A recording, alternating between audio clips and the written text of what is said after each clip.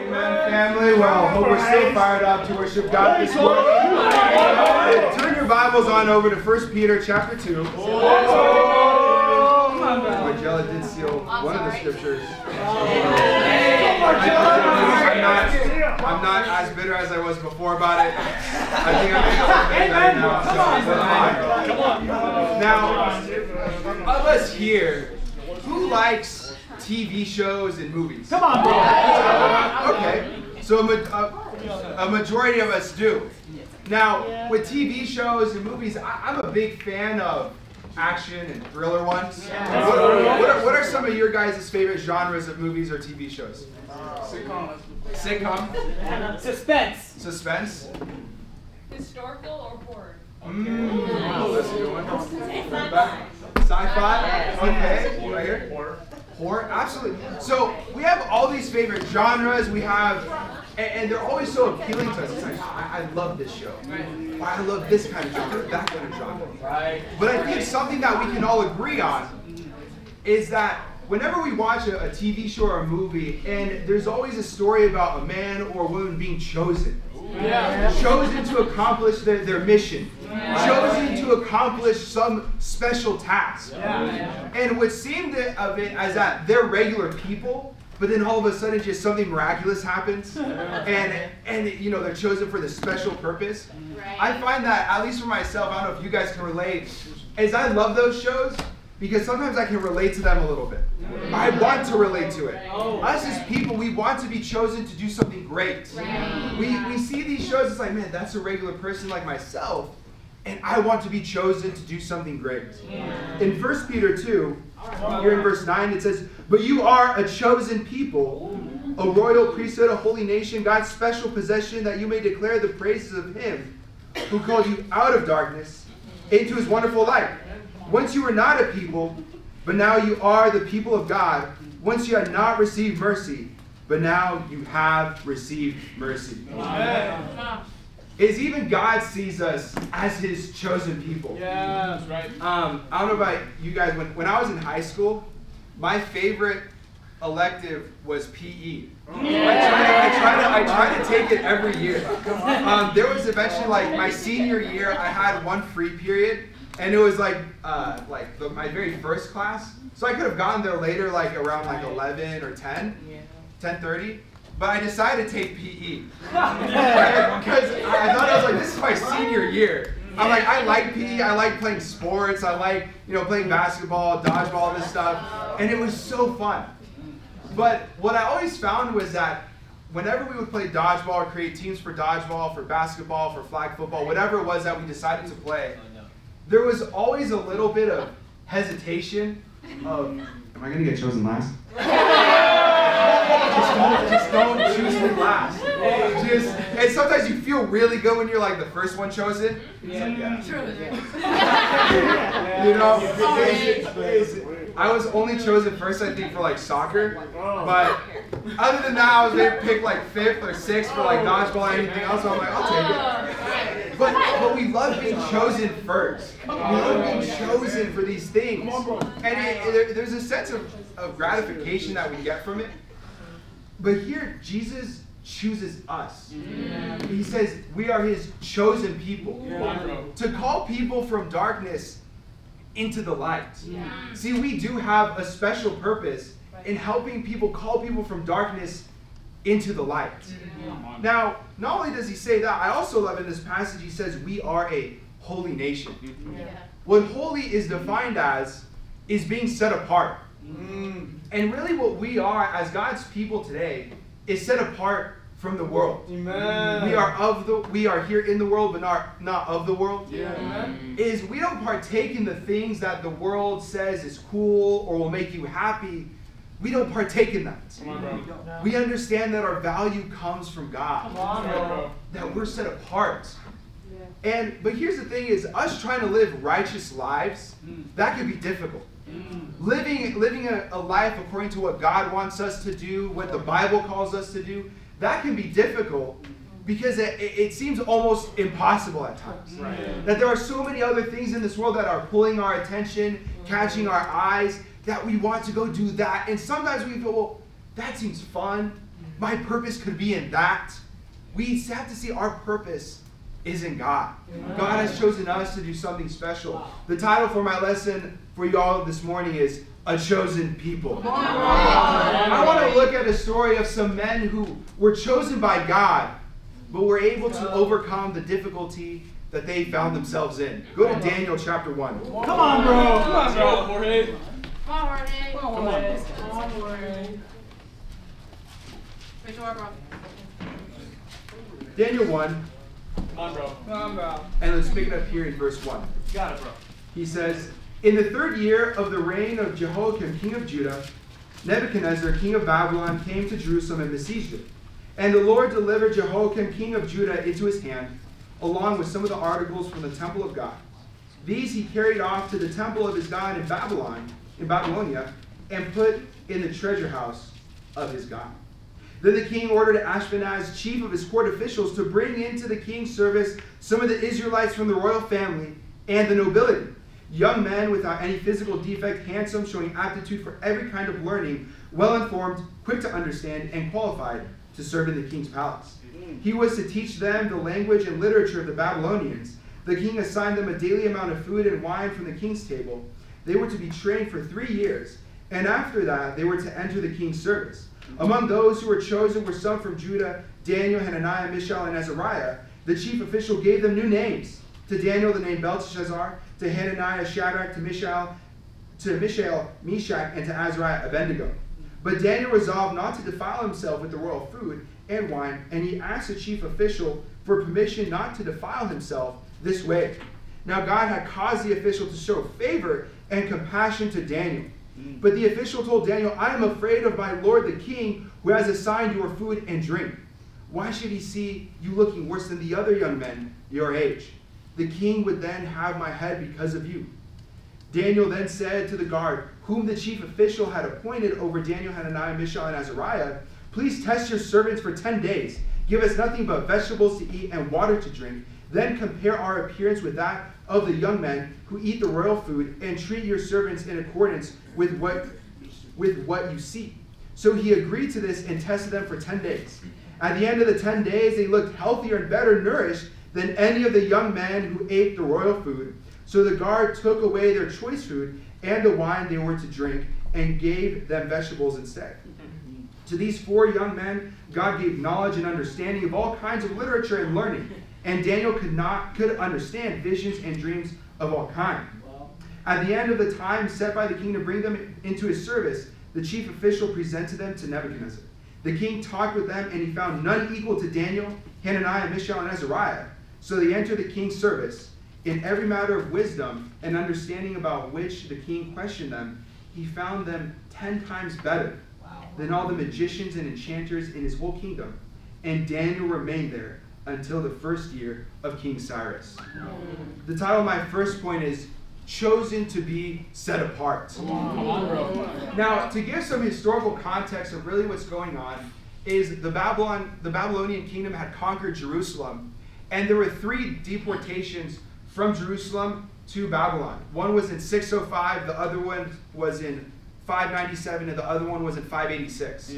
So 3 times Babylon came into Jerusalem and took Israelites, but of note, they only took Israelites who were of nobility and of the royal class.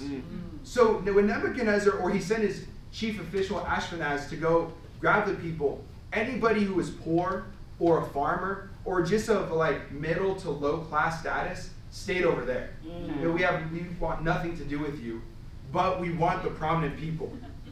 And to be fair, this is probably why Nebuchadnezzar's kingdom lasted so long and was so powerful, is he had so many people of different cultures and of the different places he had conquered to give him guidance and wisdom into different situations that he found himself in. But here it says they brought the Jews over from Jerusalem. Now, what's interesting is that they weren't the only Daniel, Hananiah, Mishael, and Azariah. It's not like they were the only Jews to be brought over. There were about 20,000 out of all like 3 deportations. There were 3 or 20,000 accumulative taken from them. 20,000. But Daniel, Hananiah, Azariah, Mishael were the only ones who decided to stay faithful to God. And the Bible takes note of that. That's why he names them. It says that there were other Jews, not to be mistaken, there were other Jews in the presence of the king. Right. There were other Jews being trained to serve under King Nebuchadnezzar. Yet Daniel, these 4 men were the only ones to say, no, we got to follow God. I'm not going to eat any of the food. I'm not going to follow any of the practices. I still have to remain this way. Amen. All the other Jews were quick to leave and drop their religious beliefs and the righteous way of living and just, yeah, sure, whatever. I'll do whatever I need to do just to survive. Yeah. They had such little faith in God. Wow. Yeah. Now, to kind of add on this note, it says here that they wanted to eat only vegetables and water. No one's really fired up about that diet. Come on, bro. Come on, man. Not it. I wouldn't be either. I was like, that sounds horrible. I don't want to eat like carrots every day. Like, no. Or even celery. I'm like, okay, celery, but if I have a little bit of peanut butter, like then I can maybe do it. Or like carrots with like a little bit of ranch. Okay. But just solely by themselves, I'm like, that's so crazy. But it's not like the Jews were vegetarians or vegans. Now, why did they not want to eat? Why did these 4 men not want to eat the meat that was given to them? Was because before the meat got to them, it was dedicated to Babylon's pagan gods. Wow. Yeah. That it was dedicated to them first, so they would have found themselves in ceremonial uncleanness by eating that food. That even though it was dedicated to foreign gods, I'm not going to touch it. Because that would leave me unclean. That's where their conviction was at. Come on. And in a real way, this represents us today. Is that they were pulled out of a nation that they knew for so long that they could live in peace and harmony and worship God all they wanted. The Babylon nation hated anything that was monotheistic. They were very polytheistic and very pagan in nature. So they did everything in their power to make them feel like they were belittled. Wow. And they wanted them not to hold to the standard in which they were called to. Wow. In the same way today, us wanting to live righteous lives is what the Jews here, again, like I said, they weren't the only ones who were in the king's presence. These 4 were the only ones who decided to stay faithful to God. Wow. Now, with that being said, is we have to understand that when these Jews, the ones who decided to move away from God's teachings, they didn't even give room for God to work. Wow. It's not like when Daniel left and Hananiah, the 4, went to Babylon. It's not like God told them, sent them a text message, DM'd them, slipped them a note in their pocket, said, hey, by the way, the chief official, he's going to like you guys, and you guys are going to be okay. I'm going to take care of you. God said nothing. Wow. He didn't tell them anything. Yeah. Yet Daniel knew, all 4 of them understood that God is going to take care of me. Yeah. See, whatever difficult situation we find ourselves in life, oftentimes what we do, and even for myself, I can just run to discouragement, run to sin, or run to whatever vices we have in our lives rather than giving it to God. Sometimes we don't even give God a chance to work in our lives. Sometimes instead of immediately going to God, we go immediately to sin. And not even give God a chance. Not even give God a chance to work in our lives. Come on, bro. See, when we find ourselves in difficult situations, really what it is there's a lack of God in our life. There's a lack of guidance from God, because God wouldn't want us to be in these difficult situations, or at times he does, but he wants you to come out the other end righteous. Yeah. He wants you to come out of the other end successful. It's not whether we're going to get difficult times in our life. It's really how are we going to respond? Yeah. Are we going to want to resolve these issues? Yeah, come on, Are we bro. going to want to overcome this sin? Daniel and these 4 men really set a great example for us that we can't just run to sin, but we have to God be God. We have to let God take these difficult situations and really trust him.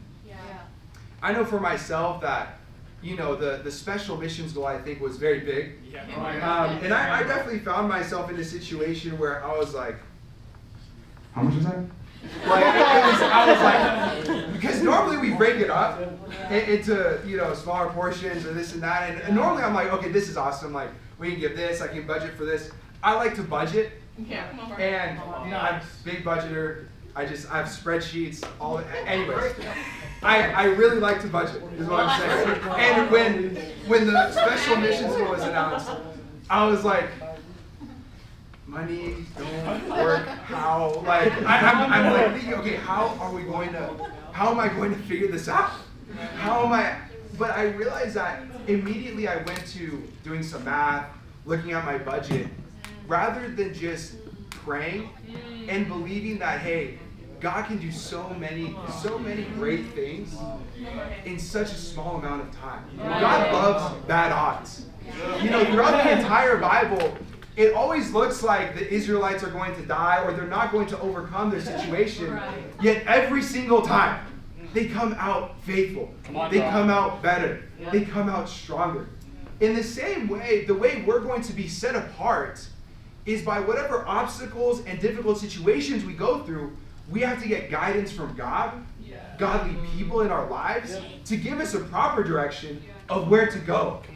See, I want to challenge us is really what that looks like for the disciples is to continuously have quiet times. Come on, bro. Our quiet times, our praying and reading every single morning is vital to having a great relationship with God. I appreciate what Richard said earlier about, like, you know, marriage and having a relationship. Because if I were to tell you, Abby and I just recently got married. Wow!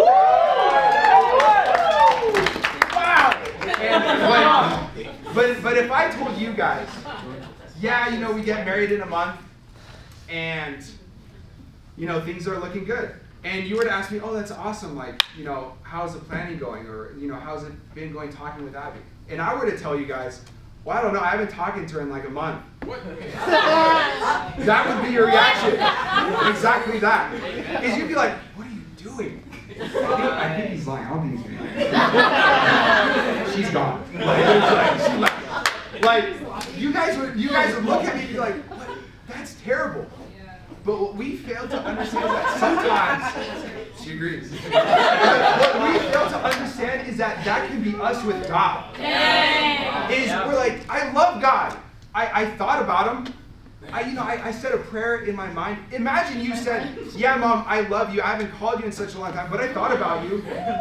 Or yeah, like, I love you. I haven't talked to you in a long time, but I thought about you. You know, I said a little, like, prayer about you. Like, if I treated my relationship that way with Abby, we wouldn't be married. But in the same way with God, we can't treat it that way. But sometimes we treat it that way. It's like, God's got me. God will take care of me. I don't really have to do anything. Like, I'll pray here or there. I'm involved in, like, a church, this. But we don't actually get into the Bible. The Bible isn't just meant to collect dust on our shelves. Come on. That's the way we talk to him. The way he hears us is through prayer.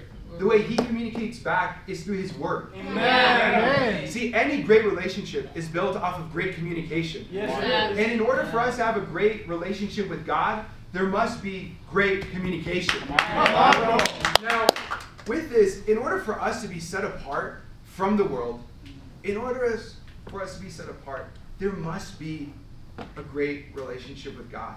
As if this is your first time, second time coming out of church, get into a Bible study.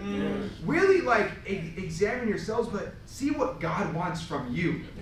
Where do I need to go in order to get a stronger relationship with God? Amen? Come on. Chosen to be set apart. Let's keep going here. Let's actually pick it up in verse 6 in chapter 1. Let's go, bro. Verse 6 says, among those who were chosen were some from Judah, Daniel, Hananiah, Mishael, and Azariah. The chief official gave them new names: to Daniel, the name Belteshazzar; to Hananiah, Shadrach; to Mishael, Meshach; and to Azariah, Abednego. The title of my second point, chosen to have a new identity. Now, sometimes we can struggle with our identity. Whether we can struggle with our identity in work, we can struggle with our identity in these different things. Now, what this says is, obviously, like I said, the Babylonians, they didn't like they didn't like the Jewish culture whatsoever. They thought having like one God was seen as weak. They thought you should have multiple. They practiced in very many pagan traditions I won't get into this morning.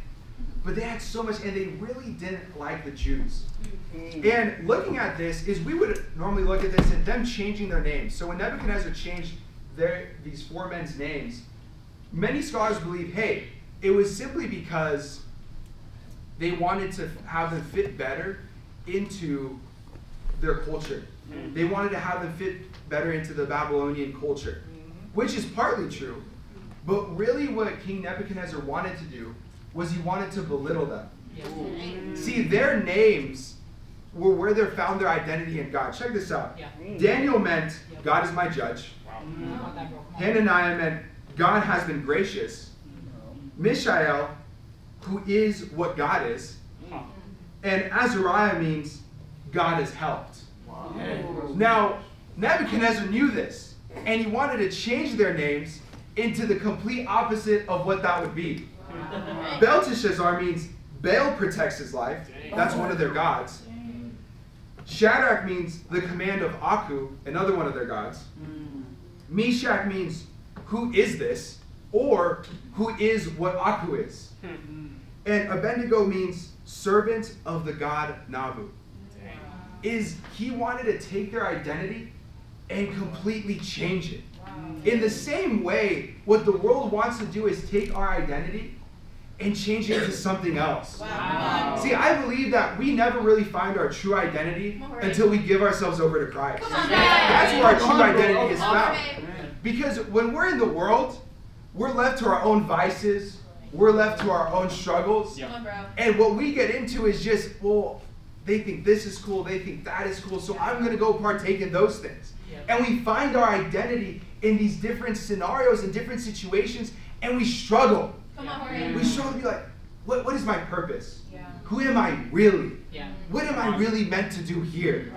Because the things that we're applying ourselves into the world don't actually give us proper purpose. You know, I especially find this true even with people coming to college. Is people going to college, people want to find their identity in college. You know, I'm going to try everything that I had never been able to try before. I'm going to, you know, find out who I really am. And really what happens is I've seen too many of even my friends who I see, like, who graduated years ago, where I see them in no better place than where they started. If anything, the place that they started was way better than where they're at now, right now. Is because the world can never provide us with a proper identity. Come on. The world is never going to be able to provide that. A true identity is found in God. Now, a lot of us, we're so infatuated with the idea of, like, you know, being a new me, new you, new this, new that, new whatever. Like, we're so infatuated with this idea of, oh, I want to be new. And the reality is that we can. That's why I think New Year's Eve is so big, is like such like a big celebrated holiday. Come on, bro. Come on, bro. Because we want to get into the new year, and I want to become a new person.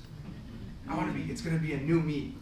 You know, whenever there's a New Year's Day party, the next month, there's always a rise in gym memberships. There's always a significant rise in gym memberships, where it's like, my gosh, there's so many people at the gym. I remember one time when I lived in Sacramento, the day after New Year's, or like a few days after, I went to the gym, and I was already working out before that, okay? I just want to put that out. But I go, and I'm like, why are there so many people? Like all of a sudden I had to wait to use the squat. I had to and I went around like 7, 8 in the morning when nobody goes there. So then like I could have time to like use everything I need to do. But it was full. I'm like, what? Like I had to actually like wait for things, and then it was a little frustrating. But then like 2 months later, going back, I didn't, nobody's there. They're all gone. See, because when we try to do things ourselves, it never works. We can never do things ourselves. We need God. We need to find our identity in God. And what that looks like for us to find our identity in God is doing what he asks. Yeah. See, us applying ourselves to God's will is us actually being able to find our true identity. Come on, bro. You know, you will never find, God has 3 responses whenever we pray for things. It's either yes, no, or not yet. Now, many of us normally think whenever it doesn't happen immediately, it's, okay, God's saying no. He doesn't want great things for my life. He doesn't want me to get married. He doesn't want me to do this. He doesn't want me to graduate. And immediately we get so discouraged and just, he didn't respond. Sometimes God just wants to test our perseverance. Yeah. He wants to say, are you willing to wait to find your true identity in Christ? Wow. Are you willing to wait to find your true identity in me? Come on. And really what it takes is applying ourselves to God so that we can find our true identity. Come Amen. on. Come on, bro. Let's keep going. Let's go to our third point. Come on, bro. Chosen to preach a message of repentance. Go to Daniel chapter 3. Come on, Jorge. Boy. Let's go, bro. Preach, please. For sure, bro. Daniel 3, and let's pick it up here in verse 1. It says, King Nebuchadnezzar made my apologies, Daniel 2. Daniel 2. Come on, bro. Daniel 2. And let's pick it up here in verse 1. It says, in the 2nd year of his reign, Nebuchadnezzar had dreams. His mind was troubled and he could not sleep. So the king summoned the magicians, enchanters, sorcerers, and astrologers to tell him what he had dreamed. When they came in and stood before the king, he said to them, I've had a dream that troubles me, and I want to know what it means. Then the astrologers answered the king, may the king live forever. Tell your servants a dream, and we will interpret it. The king replied to the astrologers, this is what I have firmly decided. If you do not tell me what my dream was and interpret it, I will have you cut into pieces, and your houses turned into piles of rubble. But if you tell me the dream and explain it, you will receive from me gifts and rewards and great honor. So tell me the dream and interpret it for me. Once more they replied, let the king tell his servants the dream, and we will interpret it. Then the king answered, I am certain that you are trying to gain time, because you realize that this is what I have firmly decided. If you do not tell me the dream, there is only one penalty for you. You have conspired to tell me misleading and wicked things, hoping the situation will change. So then tell me the dream, and I will know that you can interpret it for me. The astrologers answered the king, there is no one on earth who can do what the king asked. No king, however great and mighty, has ever asked such a thing of any magician or enchanter or astrologer. Skip down to verse 12. It says, this made the king so angry and furious that he ordered the execution of all the wise men of Babylon. So, chosen to preach a message of repentance. Now, first off, we find ourselves, at least, well, we don't, but these people do, find themselves in quite a dicey situation.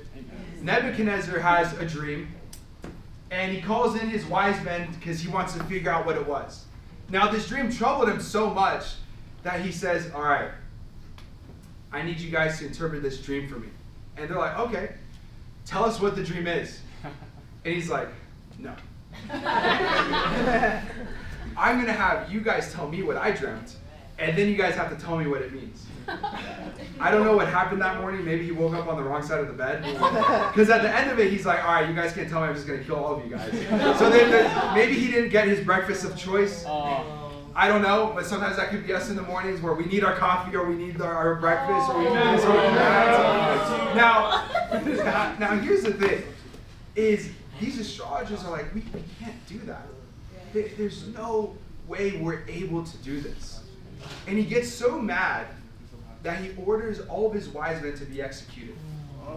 Now, what happens is Daniel and the rest of the 4 are within this party of people, but they weren't in the party that went to go visit him. He had like a great number of wise men. He just called a few in his presence at that moment.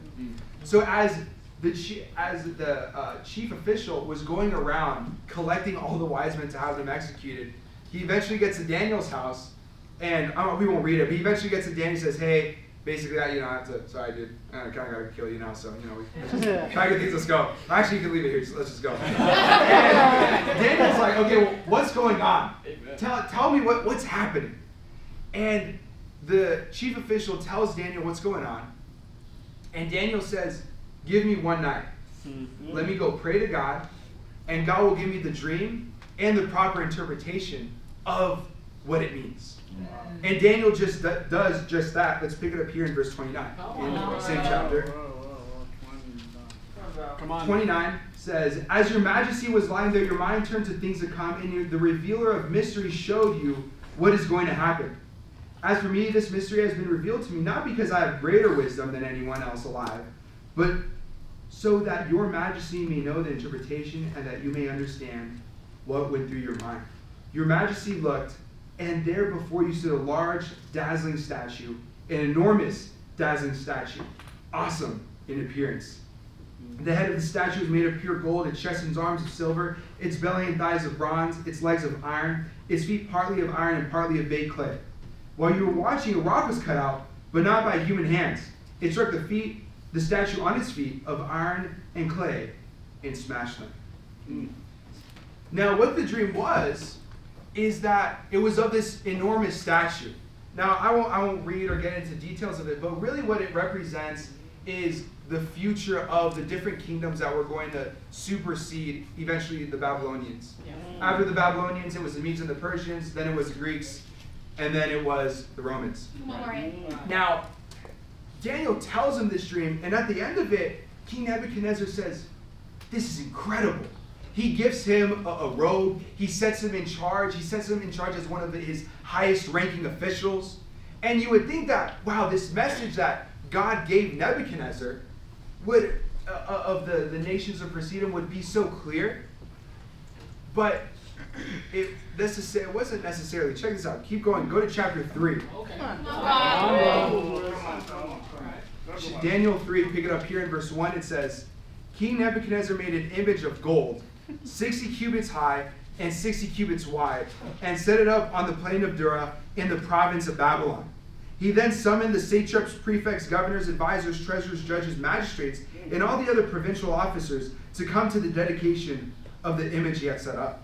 So the satraps, prefects, governors, advisors, treasurers, judges, magistrates, and all the other provincial officials assembled for the dedication of the image that King Nebuchadnezzar had set up, and they stood before it." Now, what we see here is that obviously what had happened was Nebuchadnezzar gets this dream and says, "Wow, that's awesome, that's incredible." And he immediately goes and makes a gold statue, something of himself. I'm like, "Dang, that's so awesome. You're saying I'm that head of gold?" Okay. And he goes and he builds a large statue of himself or possibly one of their other gods. And he says, "Wow, this is incredible." And when we think, man, this was so simple, it clearly wasn't really talking about you. It was giving like a prophecy about the future, about other kingdoms to come. Yet he mistook it. And he misunderstood the vision, which could have been so clear. Now, what I find is that really the message of God can be like this for people. The message of God is simple. It's faith, repentance, baptism. That's really what it's summed up to be. And God's message is so simple, yet sometimes people have such a difficult time understanding it. Is that, wait, like, so immediately when it can get applied, when we study the Bible with people and we begin to apply the scriptures into their lives, sometimes it could be like, wait, so what does that mean? Like, what do you mean deny myself? Like, what does that really mean? And we could get all ethereal about it. It's like, well, it's pretty simple. Just don't do that. Like, don't do it. Just don't do that. And it could be so simple of repentance. Hey, changing your life from living one way to now living the way God wants you to live. And at times it's like, well, repentance, but like, really from like what? Like, what do I really? And sometimes people think, oh, repentance, it means to feel bad. Like, I grew up thinking that, oh, what repentance means is like to feel bad. Like, I felt bad, and then I like confessed it. And I repented. That's not what repentance means. Repentance in the Greek means metanoia. It's a radical shift in mind and heart, where it goes from living one way to immediately living another way. Now, you might not see changes immediately, but you've changed your way of life. An example I could use of this is if somebody weighs like 300 pounds and they're like, you know what? I'm gonna stop eating unhealthy. I'm gonna start going to the gym. The next weigh, they're not gonna weigh like 150. But they've already changed their diet and they've changed in going to the gym routinely. And that's what repentance really is. The message of Christ is so simple. To have faith and to repent. To change our way of life. Yet sometimes it can get so difficult for us when we're studying the Bible with people. People can be like, well, I don't know what that means. I don't know what this means. How does that apply? But really, it's not a mind issue. I don't think people are really that stupid to be like, it's really not that hard to understand, but it's a heart issue. Check this out. Go to Mark chapter 6. Come on, bro. Take it there, bro. Come on, bro. Come on, Jorge. Mark 6, and let's pick it up here in verse 14. Come on. It says, King Herod heard about this, for Jesus' name had become well known. Some were saying John the Baptist had been raised from the dead, and that is why miraculous powers are at work in him. Others said he is Elijah, and others claimed he is a prophet, like one of the prophets long ago. But when Herod heard this, he said, John, whom I beheaded, has been raised from the dead. For Herod himself had given orders to have John arrested, and he had him bound and put in prison. He did this because of Herodias, his brother Philip's wife, whom he had married. For John had been saying to Herod, it is not lawful for you to have your brother's wife. So Herodias nursed a grudge against John and wanted to kill him, because she was not able to. Because Herod feared John and protected him, knowing him to be a righteous and holy man. When Herod heard of John, he was greatly puzzled, yet he liked to listen to him. So here, what's going on is that King Herod was a very intellectual and smart man. It's not that he didn't know what was going on. It says here he married his brother's wife. So, I mean, I would hope that we all think that's a bad thing to do. And John said, hey, you can't do that. And it says every time he preached to Herod, every time he spoke about God, he enjoyed it, but he was confused. It's like, I love what you're saying, but I have no idea what you're saying. But it sounds super cool. I have no idea what you're talking about, though. And what we realize is that it's never a mind issue for people. It's a heart issue. Is that sometimes people just don't want to understand. Sometimes we don't really want to change our lives. Because really what discipleship, what God calls us to do is really change our lives. Now, is changing our lives really as simple as we think it is? No.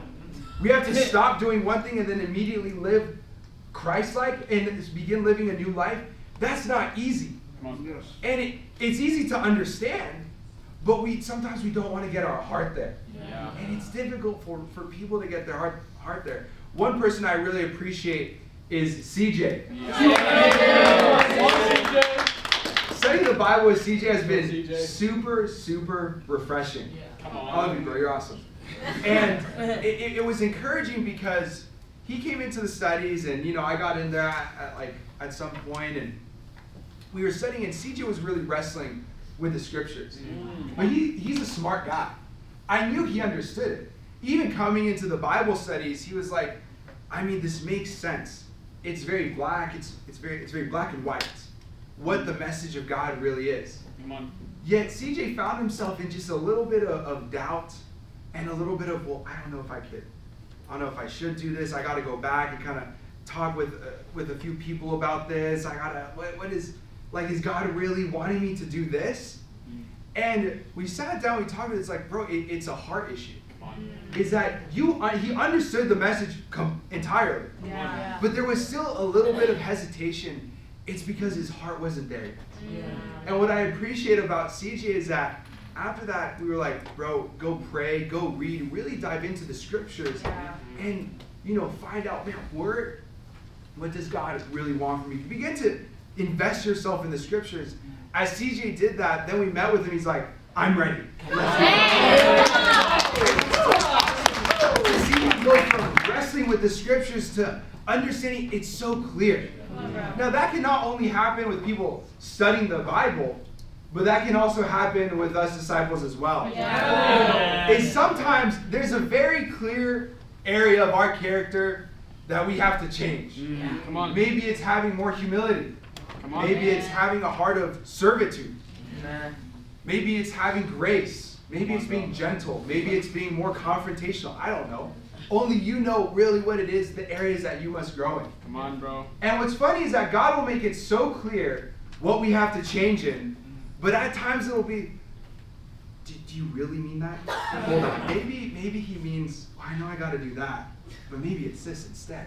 And we get so like, I don't know if it's quite that, because really our hearts just don't really want to understand. We understand it intellectually, but our hearts don't want to change. Family, if we want to be a chosen people, a chosen people who are meant to preach a message of repentance, a chosen people to have a new identity, and a chosen people to be set apart, really what we're going to have to do is change ourselves to be a chosen people. To God be all the glory.